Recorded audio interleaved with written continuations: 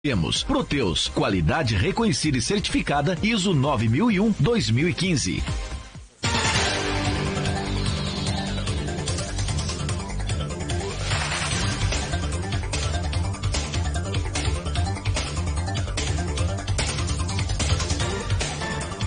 Oito horas e 9 minutos.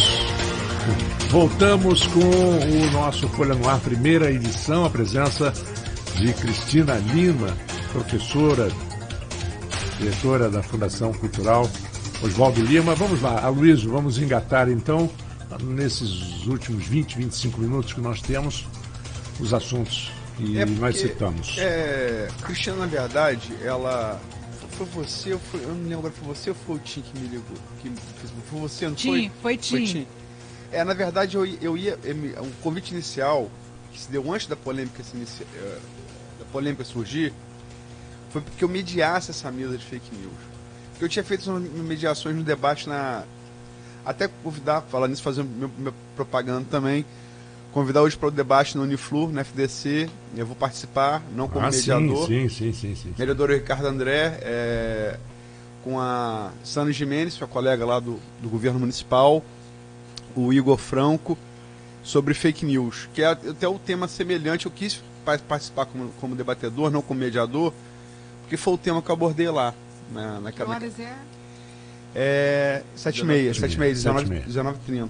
Hoje, né? Hoje, convidar todos aqui, convidar o ouvinte, sobretudo. Mas, enfim, tem a primeira parte do congresso, que é às 10h30. É verdade, agora de manhã. Agora de manhã. Todo dia 10h30 e 7h30 da noite. Lá no auditório, Laí Ferreira. Entrada franca, como o professor Rafael falou aqui ontem, todo mundo da comunidade que quiser está presente, está todo mundo convidado. Mas, enfim, o Tim me ligou, o assessor da Cristina, me chamando para mediar esse debate, e a polêmica não havia se iniciado ainda. E por já ter mediado esse debate, eu falei, isso dá muito trabalho. Quer dizer, o mediador tem muito mais trabalho do que o debatedor, né? Porque tem que ver a organização, o tempo, toda a parte de logística. E eu estava com alguma coisa que eu não me lembro o que era, um projeto de jornal que sai de um entre um outro, como a própria rádio aqui. E eu falei, não, eu vou, acho que eu quero debater, porque é mais simples. E conversei com o Cinei Trindade, jornalista, previamente, falou, Cinei, você pega a mediação? E aí, enfim, trocamos, comunicamos a Cristina, o Cinei aceitou, a Cristina aceitou, aí se inicia a polêmica. Quando se iniciou a polêmica, eu fiquei muito chateado, porque eu não sou uma pessoa conhecida por fugir de situação de ruim, muito pelo contrário. Eu falei, deixei o Cinei nessa... Eu fiquei me sentindo culpado, deixei o Cinei nessa... Rabuda? Nessa furada. E aí a coisa tomou um vulto, realmente, esse fla-flu político, porque o artista, ele é vulgarmente conhecido como aquele episódio lá do Man, como Peladão do Man. E é uma performance na qual ele deu uma menina tocou no tornozelo, né? E criou-se toda uma acusação de pedofilia, que foram investigados pelo Ministério Público. O próprio Ministério Público não formou denúncia porque entende que não houve nada, né? Não houve nada ligado não teve nenhuma conotação sexual naquele contato. Aí levantou uma série de questões sobre o debate, nesse debate polarizado, debate sobre censura, né? E polarizados por eleição presidencial, uma pauta conservadora meio histérica. Enfim, a coisa teve em campos algum... Aí começaram a falar, vou trazer o Peladão do Man, não sei o quê. E eu fui eu fui o último a chegar nos bastidores, ali antes de começar o debate, que atrasou bastante. Até por conta, porque teve... da revista. Teve que ter revista, E estava tenso. E eu, como eu tinha passado por Cinei, eu falei, eu vou ficar do lado do artista.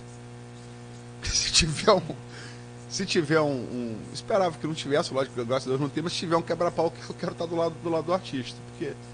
E graças a Deus tudo transcorreu da melhor maneira possível. Né? Ele saiu aplaudido de pé. De pé, tinha pessoas de direita presentes, se portaram super bem.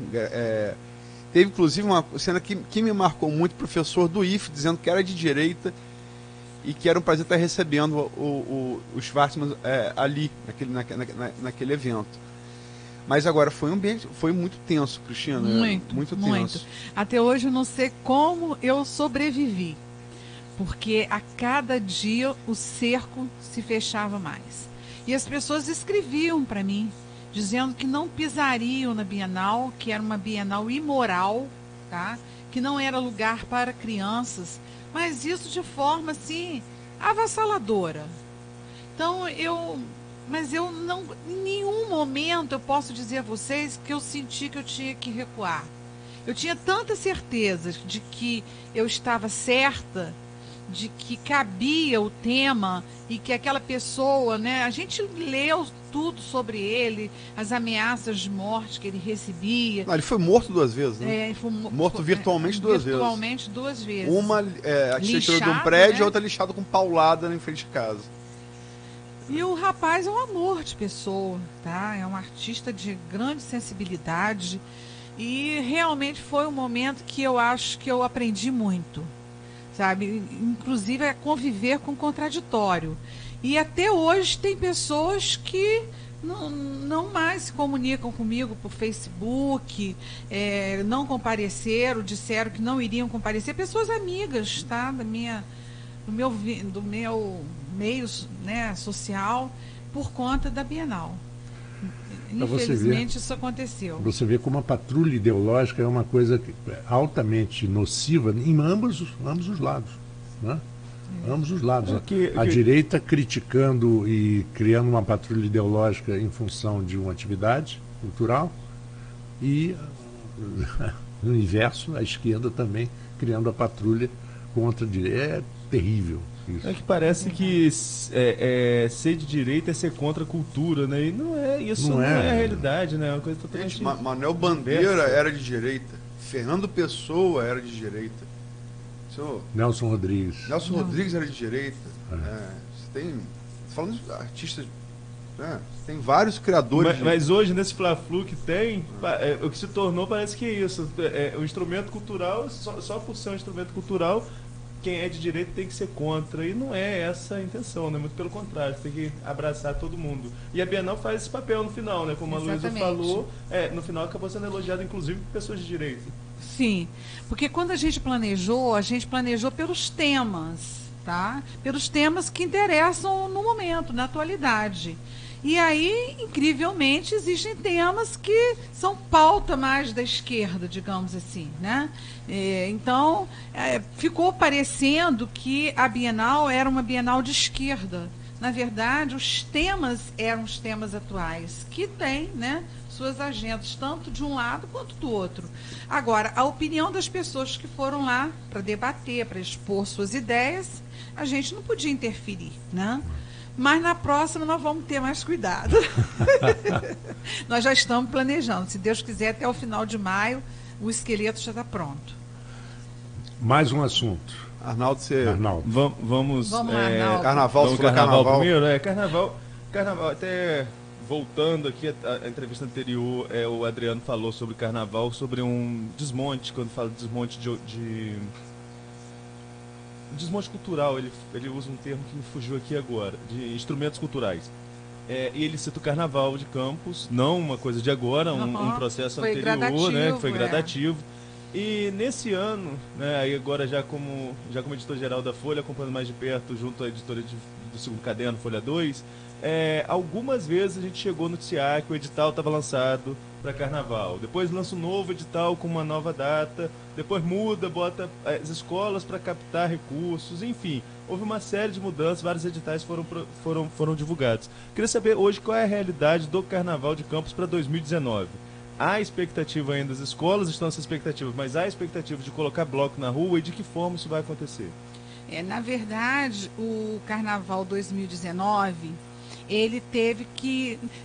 Bom, antes deixa eu falar de uma coisa. A Prefeitura sempre foi muito clara em relação às suas limitações para o carnaval, para a realização do desfile, né? Porque se a gente fala em carnaval, a gente tem que pensar que hoje em Campos, por exemplo, tem mais de 30 blocos de rua que desfilaram no pré-carnaval, né? E é onde a gente está vendo desconfiadamente que vai estar ressurgindo, né, uma manifestação carnavalesca em Campos, que vem até acompanhando também, né, não acredito por cópia, mas uma coisa natural, o Rio de Janeiro, São Paulo, né? Então, na verdade... O bloco de rua no Rio de Janeiro, nos últimos 15 anos, retomou uma força que tinha perdido. Eu acho que é isso que você está se referindo. Sim, né? Em Campos também vem acontecendo. A mesma coisa. O campista está descobrindo uma fórmula, né, de brincar o carnaval, né, através do bloco de rua, de uma forma segura. A prefeitura dá o apoio que pode dar, né? Então, eu acho que é um fato interessante. Nós não estamos mais restritos ao desfile oficial, né?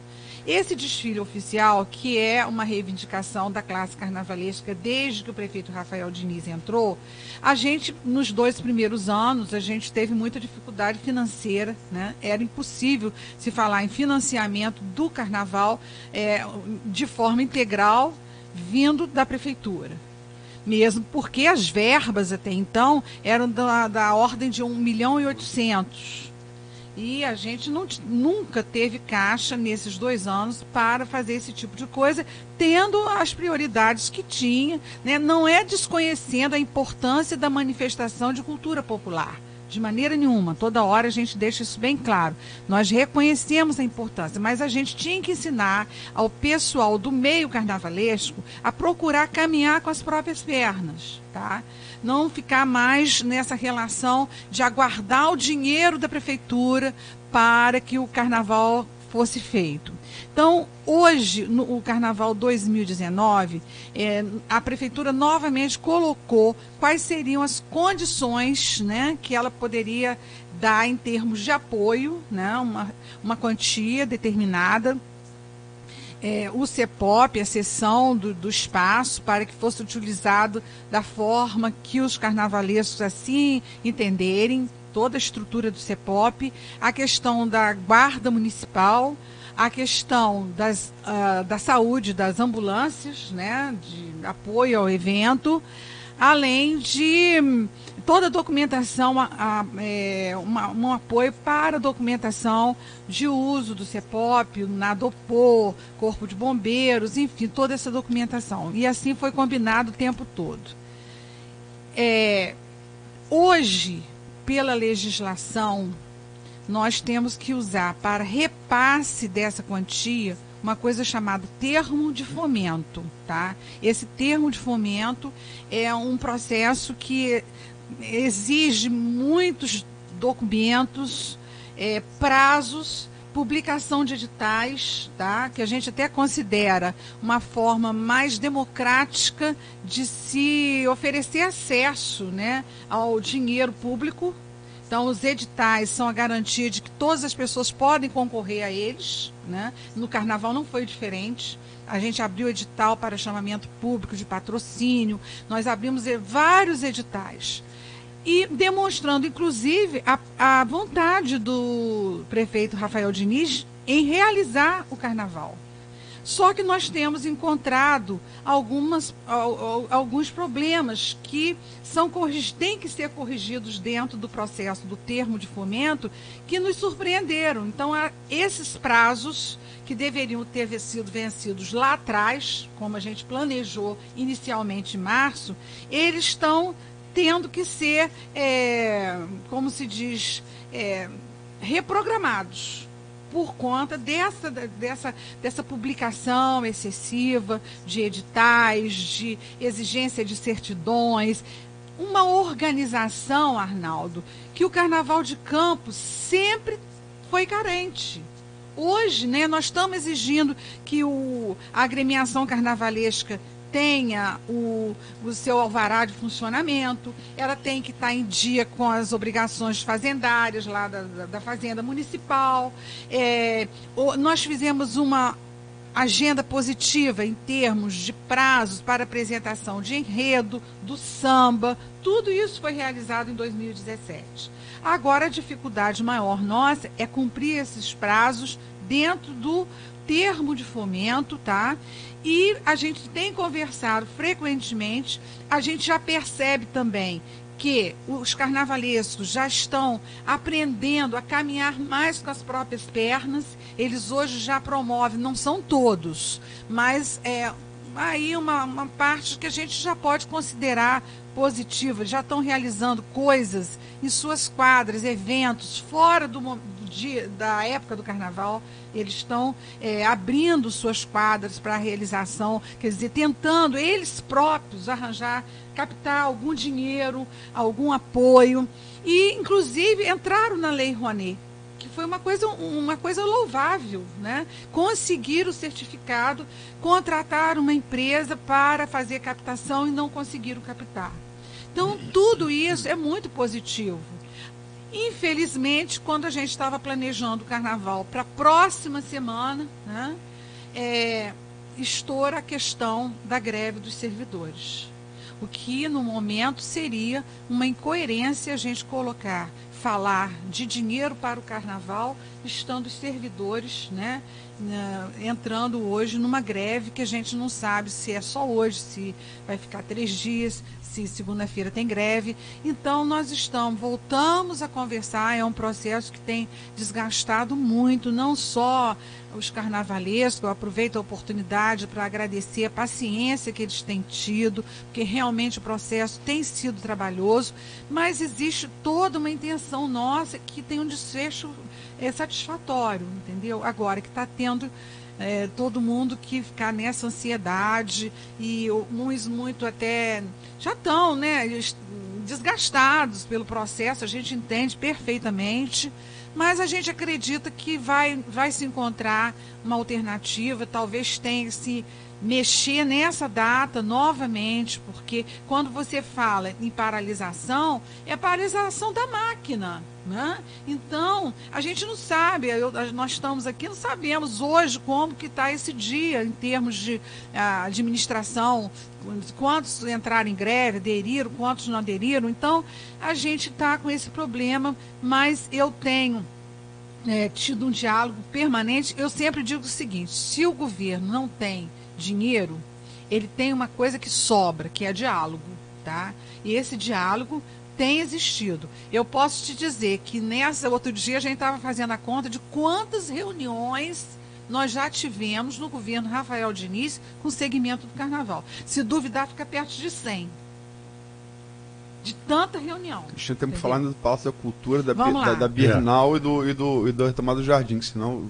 Palácio da Bienal já falamos.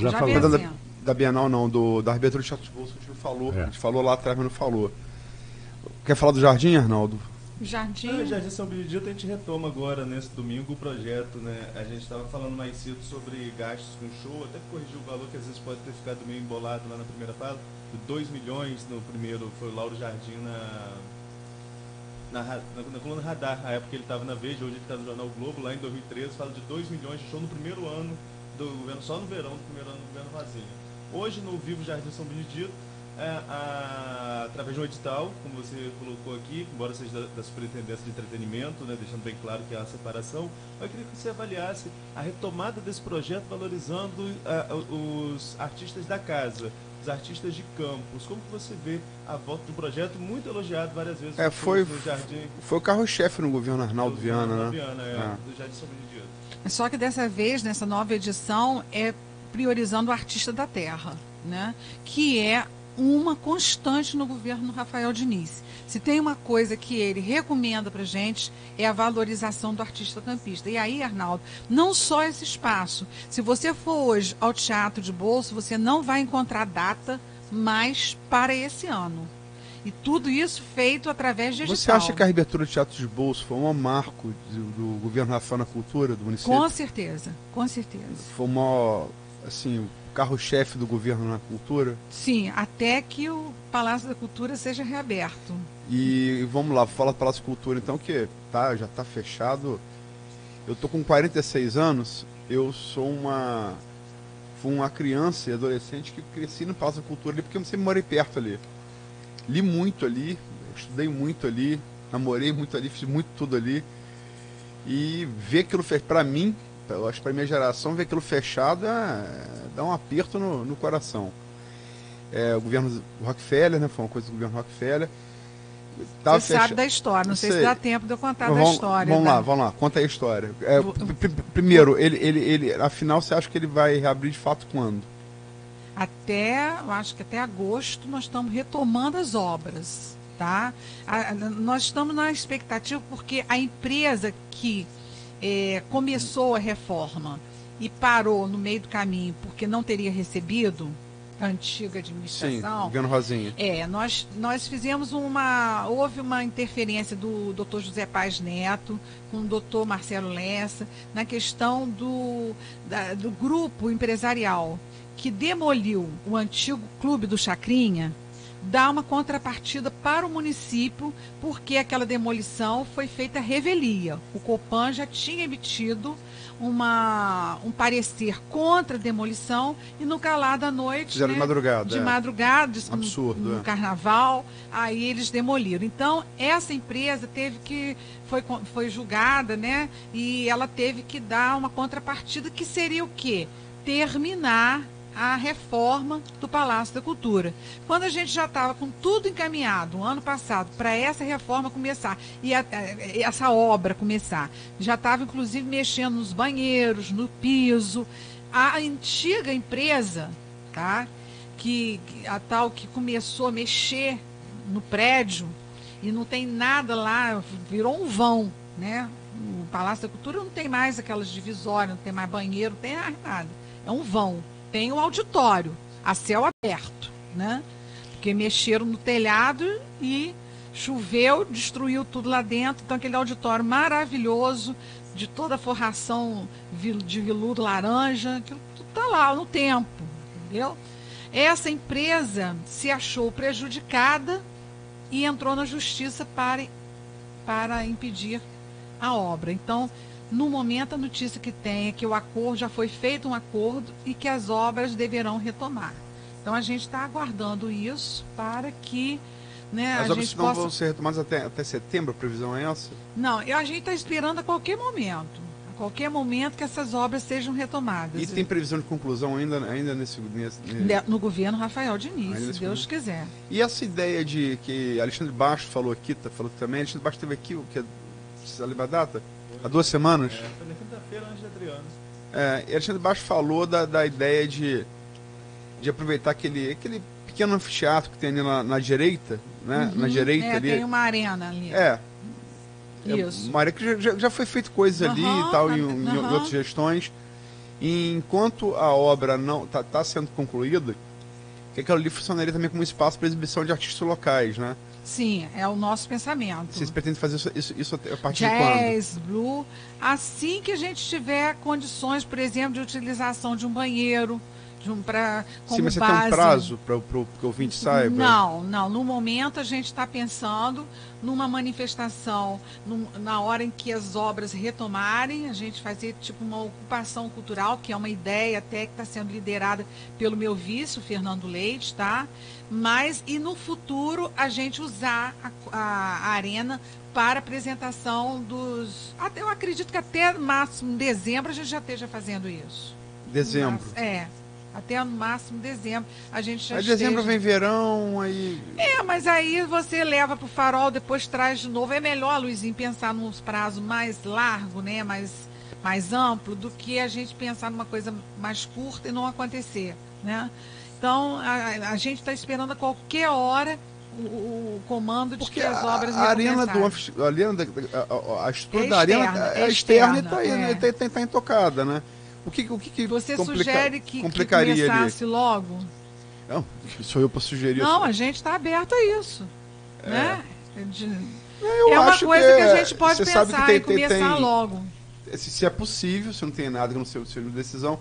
Você sabe que tem uma história que um pastor me contou uma vez, eu achei a história interessante. Disse que o diabo estava perdendo a briga de almas com Deus. Ele falou, precisa ter um pecado novo. Né? juntou aquele secretariado do Rifan falou aqui. Aí você inventou o pecado novo, tô perdendo a guerra de almas com Deus. Aí saíram, debateram e saíram com o pecado novo. Vou deixar para amanhã. E desde então ele está ganhando a guerra de almas com Deus, infelizmente. Então, tomando como base essa história que esse pastor me contou lá atrás, eu acho que se pode fazer hoje. Pode-se pensar. Essa ideia de utilizar a arena, a gente já está com ela consolidada. E aí, quando nós estamos propondo ao prefeito Rafael Diniz essa ocupação cultural, que seria pontual, né?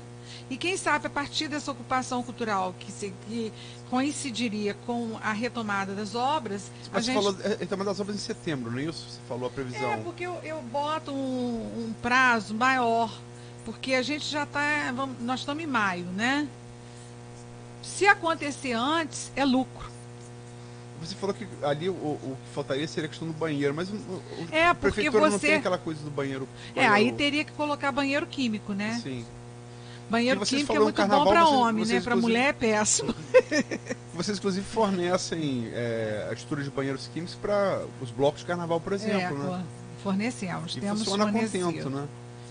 Nós vamos considerar essa ideia, essa sugestão. Quem sabe a gente não inaugura isso de uma forma mais rápida.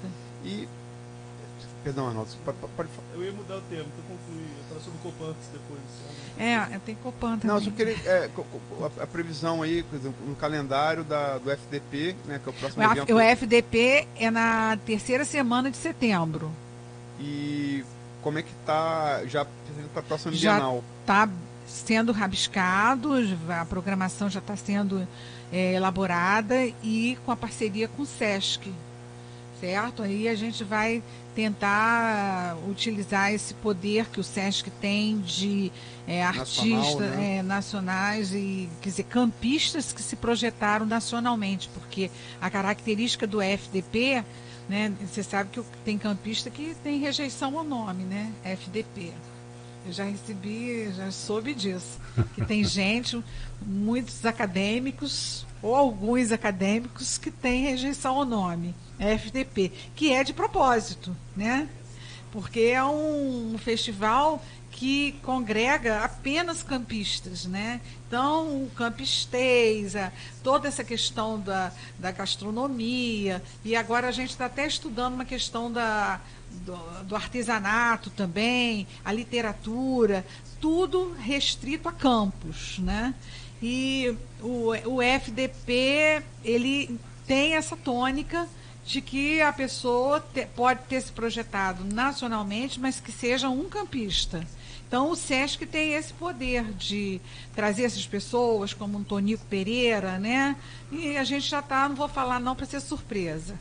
Tá bom? Eu acho que o FDP, não tem nada contra o nome, mas ele, logicamente, que ele ainda não tem o mesmo, talvez nem devesse ter mesmo, mas o mesmo status. Eu não falo nem em relação do poder público, não, porque vem de outros governos também. Mas é conjunto ao público que tem a Bienal, por exemplo, né? Ele não tem, não. Ele é bem... Tem o mesmo apelo. Não. De maneira nenhuma. E por isso ele é um evento bem menor, que congrega um número pequeno de pessoas. A gente está, inclusive, precisando trabalhar ele além da ponte, para que a gente possa congregar esse pessoal que a gente falava no início da arte urbana, que eles abracem também o FDP. É uma crítica que a gente tem. A gente ainda não conseguimos mobilizar a escola, mas a nível de visitação, de oficinas, nós precisamos trazer o público, né? Sim, extrapolar os muros da Praça do Liceu. O FDP tem o público ainda talvez não tenha dado a resposta que... Ele é um sucesso na concepção, mas ainda não é um sucesso de público. Me parece ser um evento que atrai muito os já iniciados, mas ele não tem, como a Bienal tem, essa coisa didática de formar um novo público, né? Ele não, Sim. A Bienal tem isso. A Bienal tem. E eu acho que a gente cumpriu, né, Aloysio, nessa última. Sim. As pessoas que foram, né, a todas as edições disseram que, tirando a primeira, que foi espetacular, essa última foi a mais abrangente, a mais eclética, enfim.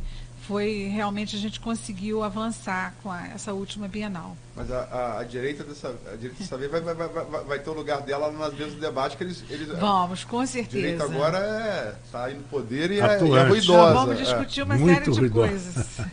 Arnaldo. Não, mas eu acho que, até para não estourar o nosso horário, a gente tem que deixar a Copan para uma outra oportunidade, que a Copan também tem muita coisa. Eu volto, gente, porque foi muito agradável.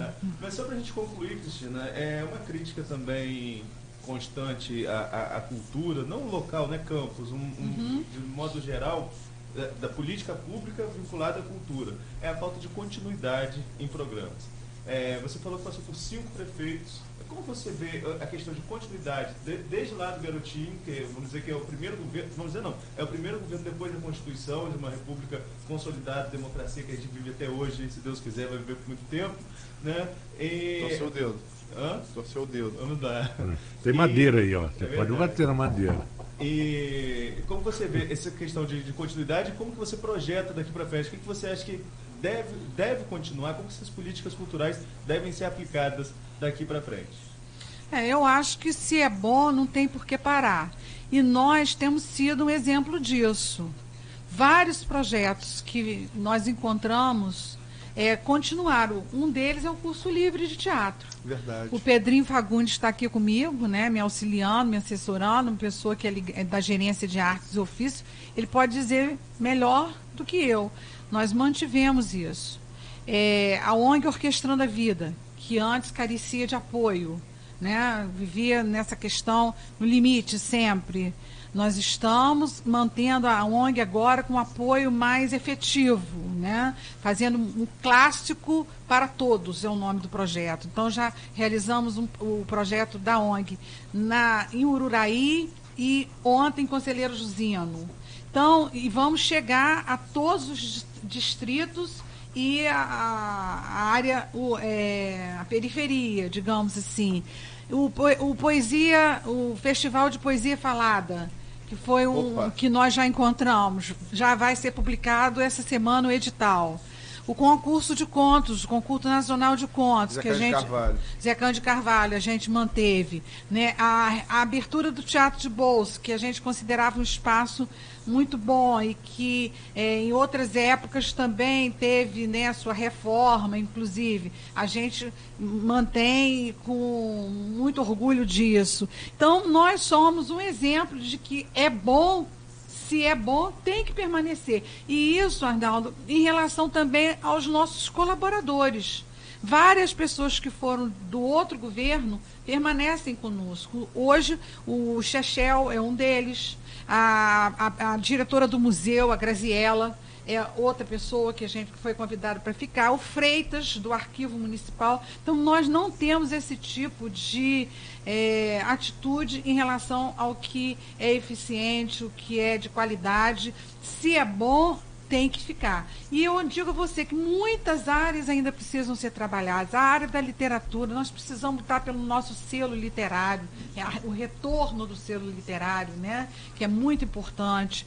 As artes plásticas ainda não foram trabalhadas, as artes visuais. Então, tem um universo de muita coisa a ser feito, entendeu? Agora, como eu disse na primeira pergunta, a área cultural, ela ganha espaço de uma forma muito lenta. O processo cultural, ele é lento. E a ansiedade do artista é muito grande, né? O seu sonho, toda essa coisa de querer que aconteça, que haja espaço, é natural e a gente entende perfeitamente isso. Qual foi a outra pergunta? Era a questão de continuidade, como você projeta daqui para frente. Esse está mais que respondido, bom, né? Porque então, é bom, tem que continuar. Tem que continuar. Bom, são 8 horas e 43 minutos. Cristina, um prazer vê-la. Eu só queria... Eu posso fazer um comercial? Claro, pode, É que claro. O meu assessor, o Pedrinho Fagundes, passou aqui para mim que hoje nós temos nos cursos da Fundação aquela filosofia que eu digo de trabalhar a essência, né, o acesso. Nós temos no curso livre de teatro 130 pessoas, no curso de piano 25, no coral municipal 40, nas aulas de violão em Goitacazes nós temos 80 alunos, No EPA, nós temos 120 jovens. No Teatro para Idosos, 60 pessoas. No Teatro para Crianças, 40. Na Fotografia Mobile, nós temos 40 pessoas frequentando. No curso de pintura, 30. E no curso de danças de salão, que a gente está abrindo agora, inclusive com o Ronaldo Vasconcelos, 80 pessoas. Então, é uma ficha que a gente tem muito orgulho. Muito orgulho, porque tem faculdade no Brasil, tem centros universitários no Brasil que não tem alunos por curso dessa forma. Então eu fico mais vaidosa. Não, é verdade, é verdade. Obrigado, Aloysio, obrigado, Arnaldo. Nós vamos daqui a pouquinho com o direto da redação. Paula Vigneron já está a posto. E, Cristina, volte sempre. A gente precisa que você volte. Eu não entendi como é que eu ia ficar 1h40 aqui.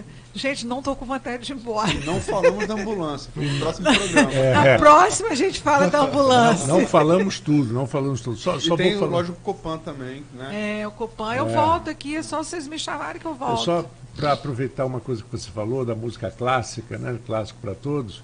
Quem acha que música clássica não dá ibope, para usar essa palavra, é que não viu o Projeto Aquários nos anos 70 e 80. Eu assisti levava muitos. milhares de pessoas à Quinta da Boa Vista com Isaac Karabichevski para assistir e ouvir os grandes compositores do mundo, não só Villa-Lobos, não só os brasileiros. Carlos Gomes, clássicos, inclusive brasileiros, Villa-Lobos. Exato, Carlos Gomes e muitos outros, Lírio Panicali e muitos outros. Bom, gente, vamos a um pequeno intervalo e voltamos já com o Folha no Ar, primeira edição, e com o direto da redação. Quando se pensa em exames laboratoriais, logo vem em nossa cabeça Laboratório Plínio Bacelar. Exames de rotina